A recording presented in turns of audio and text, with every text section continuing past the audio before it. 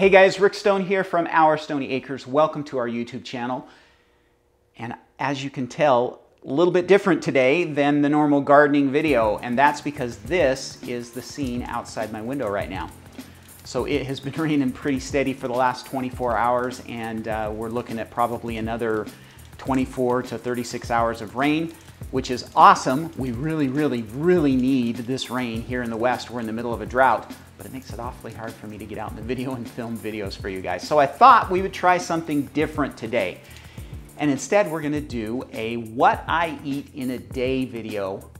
And I've seen these a lot of different YouTubers will do these what I eat in a day videos, but I thought I'd throw a little twist on it. We're gonna do a what I eat in a day from my garden, okay? So we're gonna go through right now is the peak of produce coming out of our garden. We're in the middle of August.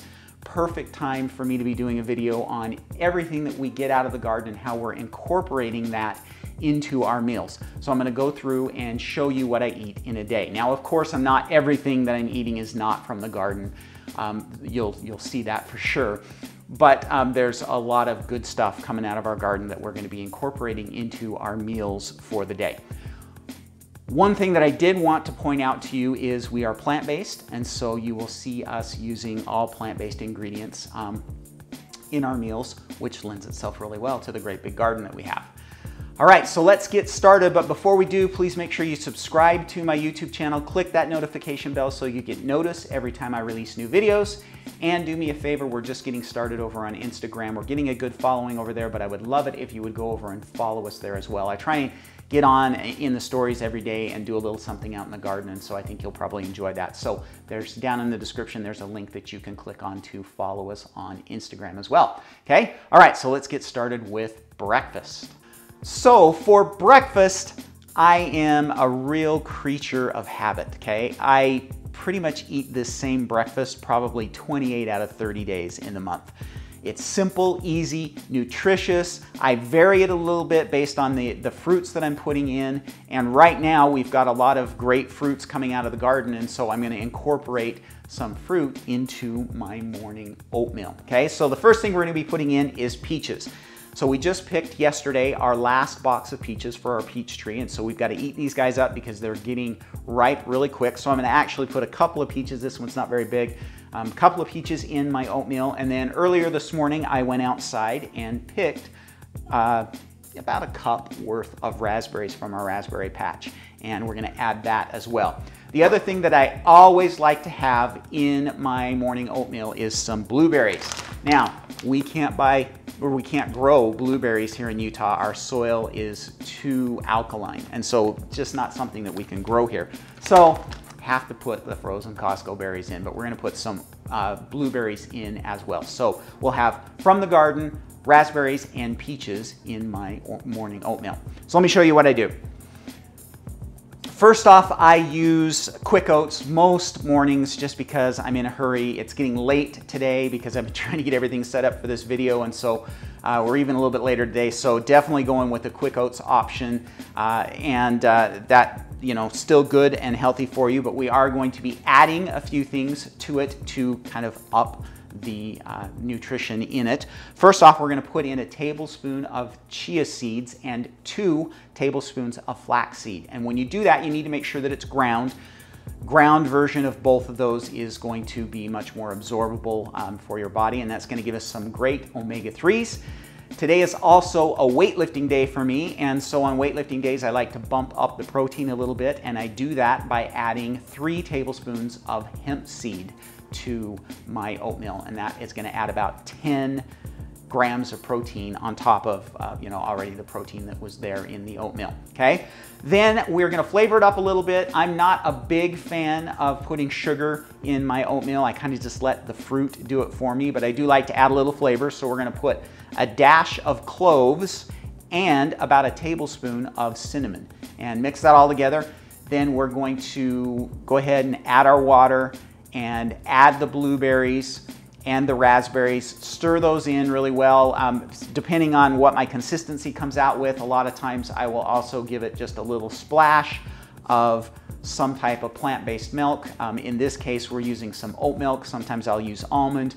quite often we use homemade oat milk as well, and so we'll splash that in there. Then I'm going to put those peaches on top, and just for good measure, I'm going to throw a banana in as well. I'm really hungry this morning. It's kind of getting a little bit late, so that is what we're going to put together in our simple but garden full of produce breakfast. Okay, so there you have it. This beautiful bowl of oatmeal loaded with fruit. The raspberries and the peaches are directly from the garden, so yeah, I look forward to this. Sometimes I dream about my own morning oatmeal. I really like oatmeal. So let's give it a taste test, just because that seems to be the obligate thing that you do when you are doing a what you eat in a day video on YouTube. So here we go. I'm gonna get some peaches and some raspberries in there. And the peaches are just like perfectly ripe, which makes for an awesome bowl of oatmeal. Okay, all right guys, so I'll continue on. We're gonna do some lunch here in a bit, and I'm gonna go get some work done, do some editing on some video and a few other things, and then we'll come back and go through lunch, which lunch is gonna be loaded with garden stuff. Almost everything from lunch is going to be from the garden today.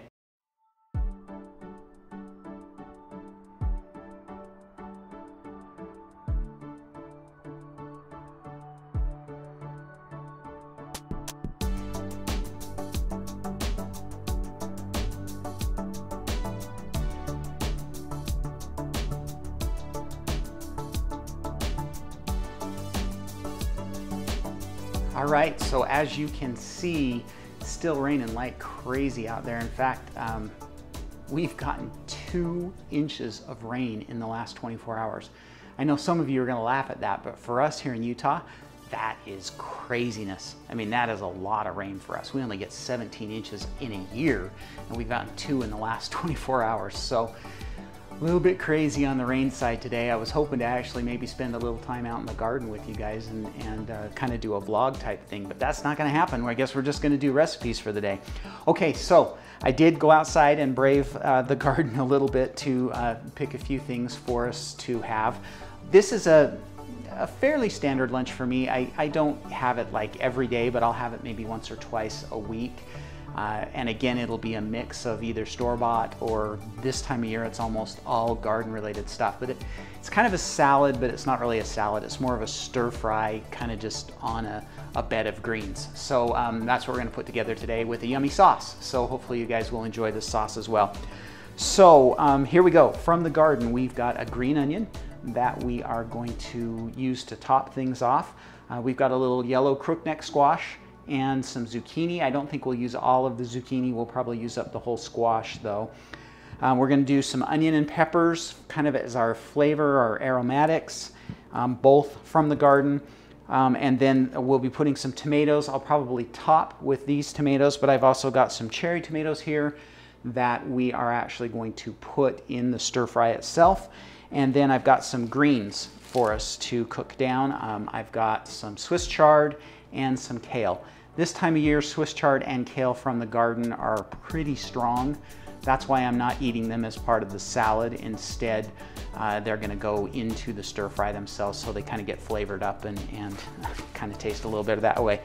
Stuff that's store-bought, we've got some greens that I'm gonna be using for kind of the base of this, and then some quinoa, pre-cooked quinoa, and some beans that we're gonna be throwing in there as well.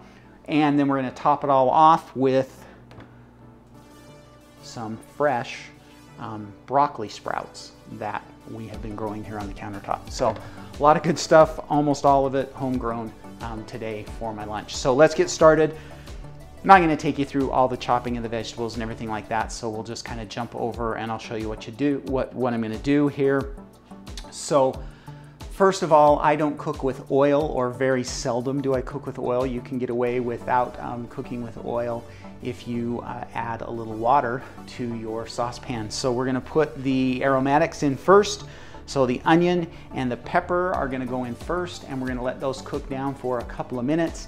Then we are going to add the zucchini and the yellow squash, and then we will add in the greens as well, and kind of let all of that cook down a little bit, stir fry it. We're gonna cook it for maybe another 5 minutes, and then that will be ready to go. Just as we finish off, I'm gonna throw the beans in, And then we're going to do some flavoring as well because we got to make it taste good, right? So we are going to be adding some garlic powder and some onion powder, probably about a teaspoon each. I don't really measure, I just kind of put it in. So it's probably somewhere between a half to a teaspoon each. And then I'm also going to be putting in some of this organic no salt seasoning that we get from Costco. That is kind of just an overall good general seasoning that we like to use in these kind of stir fries, okay? So that is the stir fry. Then we are going to be putting it on a base of lettuce and quinoa. So about a cup of quinoa and a couple of big handfuls of this kind of mixed power green mix that we buy from the grocery store when we don't have any out in the garden. This meal will sometimes, you know, it will vary depending on what's going on in the garden. Oftentimes the whole salad will be from the garden, but we're a little bit too early, not close enough to fall yet for lettuce and spinach and things like that. So that'll come along in a few more weeks and we'll be able to do those. Now let's talk about the sauce, because something like this, it's healthy and it's full of good yumminess, but it's got to have a yummy sauce on it. And so we're going to do a super simple sauce today. That's just a vinegar and mustard sauce with a little bit of sweetening in it. So is what we're going to do is we're going to take 2 tablespoons of just regular white vinegar, and then we are going to do 2 tablespoons of stone ground mustard, and then a tablespoon of maple syrup. And we'll mix all 3 of those together and that will just go right on top. So that is our sauce to go on top of this stir fry. So let's check it out. Okay, so let's put this together. Just gonna take a bunch of this. So you saw that I've got the quinoa and the kind of salad together. We're just gonna throw these veggies with the beans on here. And it's late again, so I'm gonna go ahead and probably eat all of this. So we'll just add that on there. We're gonna go with, you know, then we're gonna put this sauce on. And again, this sauce is super yummy, just kind of adds a little bit of a zing to it. And I do different sauces based on my mood, but this one kind of sounded good. Then we'll go with some tomatoes and some green onion on top, and then a little bit of these broccoli sprouts to kind of finish it off. All right. So like I say, this is, you know, not something that I make every day, but probably 2 or 3 times a week I make something along this lines. Especially this time of year when there's so much coming out of the garden, I really try to do things like this just to use up all the zucchini and all the tomatoes and everything that's coming out of the garden. So this is a great little lunch. The nice thing about this one too is it's good cold or hot. So if you want to do something like this and pack it up and take it to work, you can easily do that, and it tastes just as good cold as it does hot. That dressing kind of just melds into everything and it's super good. So let me taste this one.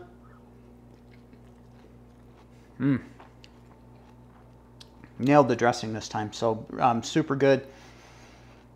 Really like it. So there you go. That is almost all garden produce. Sometimes during the year it's everything but the quinoa and the beans would have come from the garden. So lots of good stuff in this one. I think you'll enjoy that. Hey guys, so really quick, got a little bit of a break in the rain, and tonight's dinner we wanted it to be something potato based, and so I'm out in the garden. I'm going to dig a few potatoes.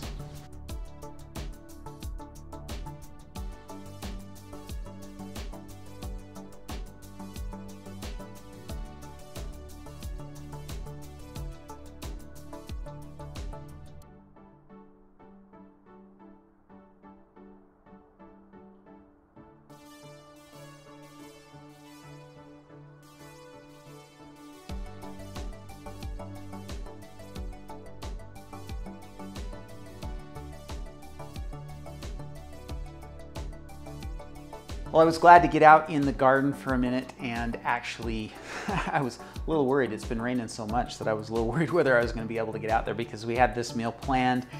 Thought it was a nice simple meal that we could do that for the most part, is from our garden.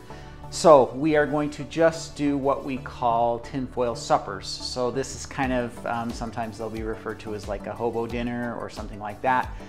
You'll do that when you're camping quite often. We will do this either in the oven, which is what we're gonna do tonight, or sometimes we'll do it out on the barbecue grill as well, and just cook vegetables in a tinfoil packet, and works out really, really well. So super simple. And we're just gonna go through and I'm just gonna show you. But first off, I have to brag on these potatoes that you saw me digging earlier. These are Yukon Golds. I actually have only grown Yukon Golds a few times. And this year we decided to kind of go all out and put in quite a few of them. And I am dang happy. This whole big pile came from 3 plants. And so I'm super excited about that. So tonight, ingredients for this are going to be potatoes. Enough potatoes to do. We're going to need 6 of these packets tonight, and those are from the garden. Then we've got a pepper from the garden, we've got onions from the garden, and then these carrots could be from the garden, but they aren't. We didn't get any carrots planted yet. I mean, we have carrots planted for the fall, but we don't have any that are growing yet. Well, so these are actually store-bought carrots. We're going to season with a little bit of Mrs. Dash. You could use anything. We could, go with that Costco seasoning that I use for lunch. Anything like that would be good. Just a little something to give it some pizzazz. And then, of course, we're going to use some tin foil to wrap these guys up. So the first thing we're going to do is chop up some onion. We like to put them in fairly big kind of circles, mainly because some of our kids don't like onions, and so they like to be able to see them and pick them out. So we're going to chop up a few onions and put those in, and then some peppers as well. We'll just kind of chop those up into pretty decent sized pieces. Then we're going to cut the potatoes into pretty small size cubes. We're going to be looking at maybe an inch and a half cubes. You want to get them fairly small because they've got to cook all the way through, and so you don't want big super thick pieces. And so kind of the same size as you would use if you were like making mashed potatoes or something like that. You're going to cut those up. And then the same with the carrots. You actually want to cut the carrots fairly small because they are the thing that are going to take the longest to cook, and so you want to make sure that those carrots are pretty thin so that they will get done. Then all we do is kind of put everything together, and the nice thing about the garden-grown potatoes is we don't need to worry about pesticides on the skins at all, and so we're just going to leave the skins on the potatoes.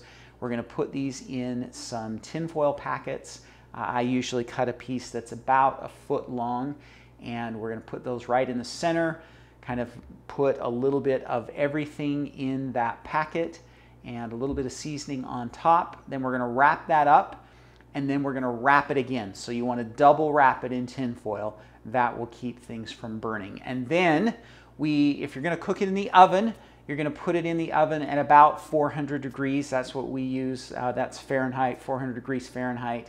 And you're going to cook them for about 40 minutes. If you're going to do it on the grill, then you want to actually flip them about halfway through. So you're going to go 20 minutes on one side, 20 minutes on the other side. Then take one packet out, open it up, see if it's ready.